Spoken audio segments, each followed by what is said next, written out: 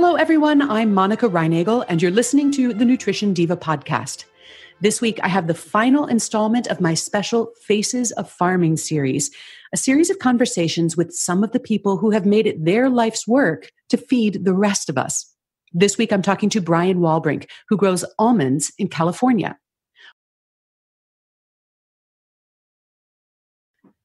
Almonds are the most popular nut in America. Americans consume an average of 2 pounds of almonds per person every year.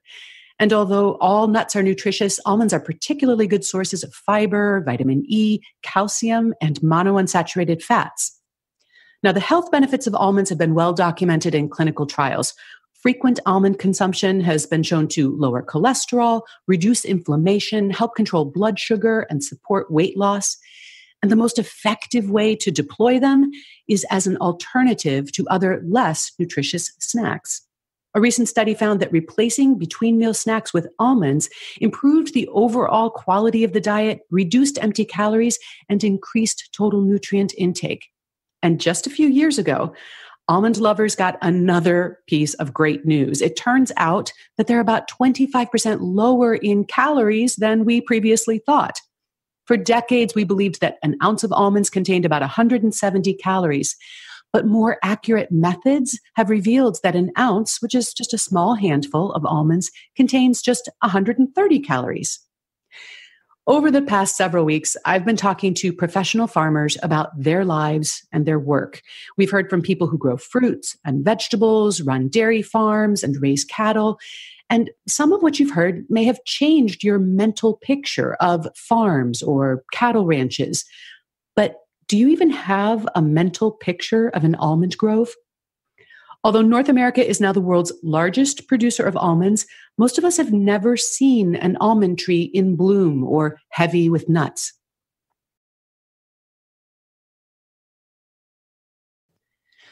Welcome to the Nutrition Diva podcast, Brian. Thank you. Thanks for having me.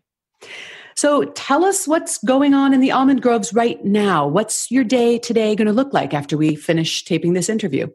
Well, today we're coming off a very strong and busy harvest, which really dominates most of August and September. Now we're really doing the things, getting the trees ready to go to sleep, as we call it, or enter the dormancy period on the almond life cycle. So we're doing things like hedging, pruning. We're still irrigating as we wait for rain in California. We're feeding the trees and composting, and we're also planting cover crops, getting ready for bloom 2019. Something tells me that even though the trees are dormant, the almond growers are busy year-round. Yes. Yeah, it definitely is a 12-month-a-year profession, but it's ever-changing, always exciting, and we're always trying to stay ahead in the fields. So do you only harvest one time per year? Correct. The California almond harvest typically lasts from August through September. We had a little bit later year this year due to some colder temperatures early on in the season, and some growers are just wrapping up as far as the first week of November. Well, as I mentioned earlier, most of us could pick an almond out of a lineup of nuts, but most of us would not know an almond tree if we ran right into it. And maybe that was part of what motivated you a couple of years ago to start an Instagram feed. There's not a lot of farmers with Instagram feeds. So tell us about the 44 Days of Harvest project that you did. Sure thing. I've actually gone through 3 seasons now, documenting the day-by-day occurrences on the ranch. And it was really something that started as a conversation 3 years ago. People were asking me on a daily basis what was going on from the fields. And I said, well, how about I just start posting and show you guys? So I grabbed my phone, went into the fields, and really try to document what we're doing that day, and trying to give the outsiders an inside look at how we're farming, what we're doing, and what the harvest really looks like. What a great idea. And I have a link to your Instagram feed in the show notes for the listeners if they want to check that out. But you were sort of ahead of our idea here. That is exactly what we're trying to do in the Faces of Farming series, is give people who are sort of outside the world of agriculture, but of course completely dependent upon it, a little view into what goes on there. Social media has been a really big help visually to our industry in the last couple of years. And the use of Instagram and Facebook has really opened up conversations that I was not having before. Brian, all of the farmers that I've talked to so far in this series either grew up in farming families or in farming communities, but you are actually a city boy. What got you into farming? Exactly right, Monica. I am an official transplant. I had the luxury of marrying in to a wonderful family business, and I grew up in Southern California, Orange County. I still am a surfer, but everybody thought I was going to be a real estate broker or a stockbroker. Ended up in a almond orchard, the ranch that I get to be a part of now with my family. It's a fifth generation farm. And we've been growing almonds for over 40 years. As I'm sure you know, almonds have a great reputation for being healthy, thanks to a lot of research that's been done on the health benefits of frequent almond consumption. And I reviewed some of that research at the beginning of the podcast. But I have to ask you this too. They also have a reputation for being water hogs. There was one widely cited report that claims that it takes a gallon of water to produce a single almond, and that almonds consume a disproportional share of dwindling water supplies. Brian, is that a fair charge? Have almonds been unfairly singled out here? Well, I think they have. I mean, I think most people don't understand how much water agricultural in general takes. But I think the positive nature is it's really opened up conversation to how we're doing things, what our resources are. And when we're able to engage in the conversation as we have been since that was published a couple of years back, it's really been a positive mix. People have been very happy with what California almond growers are doing with the resources that we're given. We have 70% of almond growers using microirrigation in the field now. And we've really cut water by incredible amounts over the last 10 to 20 years. And we really are doing more with less. So microirrigation is one way that you've reduced water use in the fields. Any other innovations that are helping improve the sustainability of this crop? You know, we're really just trying to, from the water perspective, we're really trying to just track our usage and using technology to make sure we need to irrigate and to make sure that the soil is ready for an irrigation. So we've really tried to use modern technology blended into the ranch as well. But the other thing that I mentioned earlier in the interview was using cover crops.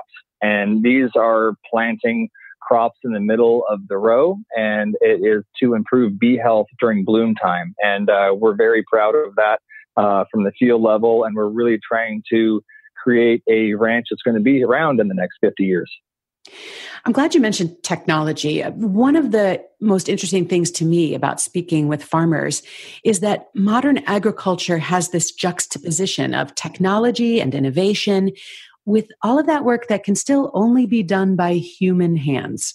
What's the balance of machine labor and human labor in the almond growing business? Are you able to harvest most of the nuts mechanically, or are there some aspects of almond care that are still done by hand?